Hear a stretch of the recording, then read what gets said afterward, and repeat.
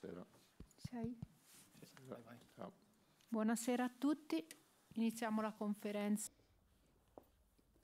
Good evening. We have with us this evening Stefano Pioli and Rade Krunic.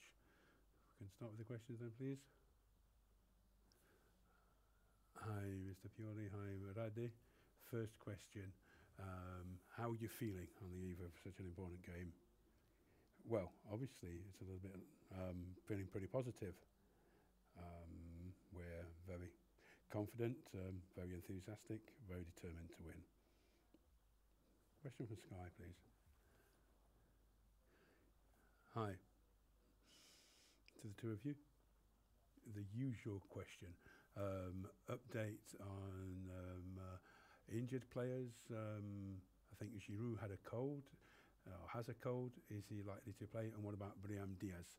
I know that Brahim Diaz was back training with the team today. He'd been out for 4 or 5 days. Will he be able to start from the bench or start in the starting 11? Well, they're both well. They're both well. There's 24 players with me, and all 24 could play from the beginning tomorrow. So we're all ready. That includes Brahim and Oliver. Rice Sport, please. Hi, Stefano. Good evening. Antonio Conte spoke today. He's back, as it were. That was confirmed today. Now, does that change for you? The fact that change anything? The fact that Conte will be in the dugout today?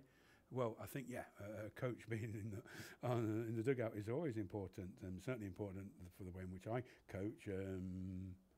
Whenever I've been away from the team, I've really missed the team, and think that it's been tough for me. Conte, there's no doubt that he'll represent some added value by being present. But in any case, we're playing against a tough opponent, well prepared, very motivated. That's normal after all. It's an important game after all, isn't it, for both teams? And it's important for both teams to play the best possible game. Rimondi for Krunic. Yeah, I just wanted to ask you, you're the player who's perhaps made a significant contribution to winning the league last year, playing in a specific position for the coach. Do you think you're the kind of player who can play anywhere? And, you know, to what extent does it matter that you're the champions of Italy coming here tonight? Well, yeah.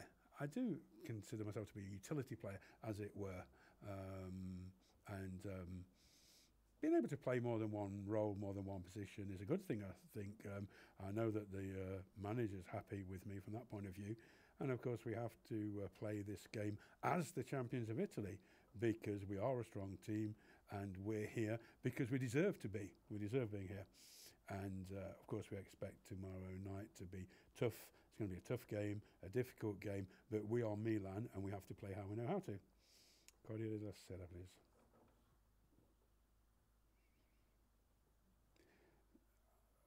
Stefano, I would imagine that you can still remember the defeat against Fiorentina at the weekend. Anything you want to avoid this time around? Well, it's a different game. And we're going to focus on tomorrow night's match against Tottenham. And the game's going to be more intense. They're going to put a lot of pressure on us, even more than they did in Milan. We know what to expect, and we've prepared ourselves to be up to the task, to be able to withstand them, to know how to move out on the pitch, and to know how to get a good result. Gazzetta dello Sport, please. Good evening. I think that the first thing, what's the first thing Milan has to do tomorrow? The first thing they have to avoid doing, have a good approach to the game and be play with a great deal of continuity, be very careful, play high quality football, make the right decisions, which to a certain extent are going to be determined by the solutions we need to find to match the opposition. We need to match the opposition, have to be high quality choice, technically high quality as well. Any UK, any English journalists want to ask a question? Wouldn't appear to be the case. Daniel Lungo. Well, I just wanted to ask you a question. How will Tottenham be different compared to the way in which they played in Milan? After all, I think that Milan deserved to win, and particularly if we consider the number of opportunities they created, and perhaps their defeat against Wolverhampton at the weekend, is that going to be a positive thing or a negative thing in terms of their motivation? I don't think what you do in the league changes anything as to what's going to happen tomorrow. It's a decisive game for both teams. Both teams want to get through to the next round in the Champions League. We expect Spurs to put our ball carriers under a lot more pressure compared to what they did in Milan. I think they're going to be tough, strong. Tottenham, I think that if you look at their data, particularly in the second half, they're a top team. So we need to be really careful in playing them. And we do prepare our games from a tactical point of view, a strategic point of view, but then, you know, certain episodes determine the outcome of a game, and we need to make sure that we pay a great deal of attention to these episodes, play them with a great deal of determination so that they are to our advantage, or to Spurs' advantage. Next, please. A question for Krunic. You've played in the 4 games in which Milan have kept a clean sheet, which suggests that the way in which you play, you help the defence, you help the midfield out, and tomorrow's going to be a battle, I think, for you, isn't it? You are a very you're a utility player. You can play anywhere. So from a tactical point of view, this is going to be important tomorrow. Yeah, as the coach has said, we've prepared the game really well. But ultimately, games are decided by episodes, one-off episodes, I think, and things that happen. I think we have a slight lead, but we still have to play our own game, keep the ball, try to control the game insofar as is possible, and then, of course, we have to all help the team out, both in defence and in attack. You know, ultimately, we're all going to be doing our best out there. Next question. Good evening to both of you. A question for Krunic. Now, very often this year, people have said Milan is missing Makasi. You've played you've played in the centre of the field. You've played wider. Could you play a little bit further up this time around? Do you like being labelled the new Kessie, Frank Kessie, or do you prefer just being Krunic? Well, I haven't got much to do with Frank Kessie at all, as far as I'm concerned. I played my own season and played my own game last season alongside Frank Kessie. I think that, you know, when you've got top players, you're always going to miss someone if they no longer play for you. Someone like Frank. We miss other players who've perhaps left the club as well, of course.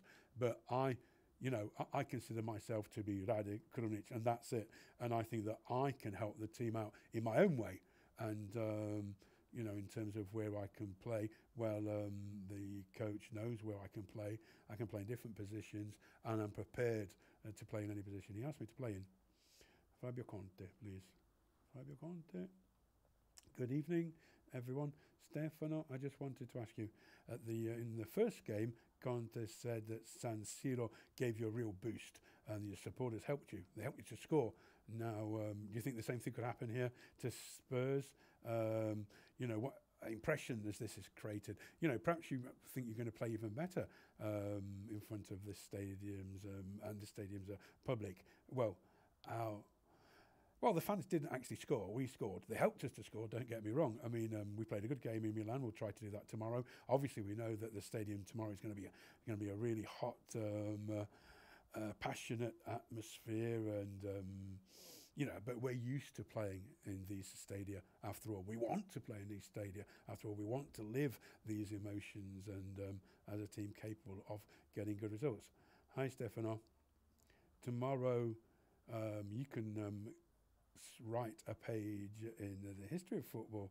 I'm not just talking about going through, because you know, Milan won't be writing a page in history just by qualifying, but we're hoping that you'll play really well. You know, what can you do to show that Milan is back? I hope that you'll be able to play the same game that you played in Europe against Manchester United a couple of years ago. I think in terms of the authority you showed on the pitch, that's what I'd like to see again. That Milan again. In fact, perhaps you need to be even stronger than the Milan that played 2 years ago against Manchester United. Well, listen, tomorrow it's going to boil down to character. I think that's what Rade has said. You know, we need to show our character, control the game. Our opponents are very good, particularly going forward, have very strong individuals. They play with a lot of intensity, a lot of energy at the beginning of the first half, beginning of the second half in particular. So we need to be well prepared, and we need to stand up to them and withstand their attacks. We have a slender lead. But we can't just sit back and manage the game. We need to try to score through our game, our play, our qualities, and perhaps try to surprise the opponents as well. Because, you know, the fact that they need to score means that they might leave a bit of space behind in defence. Thank you very much indeed.